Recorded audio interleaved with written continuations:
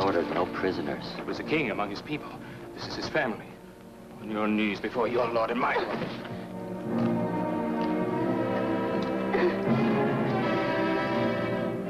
What is your name?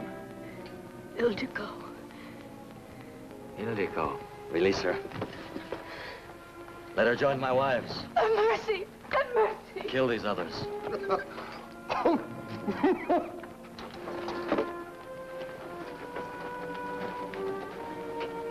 Why must they die? I do not understand these Christians. An enemy who remains alive is always an enemy.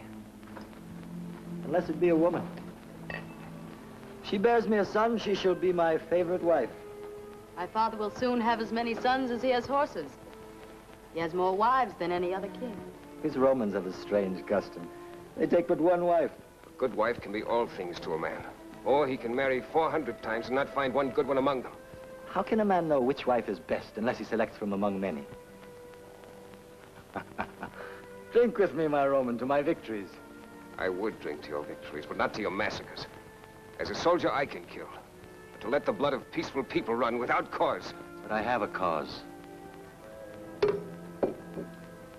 more I am feared, the easier grow my conquests. And that is how your great Roman Empire was built. You conquered tribes and small nations and bound them to you and grew great. I use only what I learned when Rome held me hostage. Held me to force my father to do your empire's bidding. I was a boy.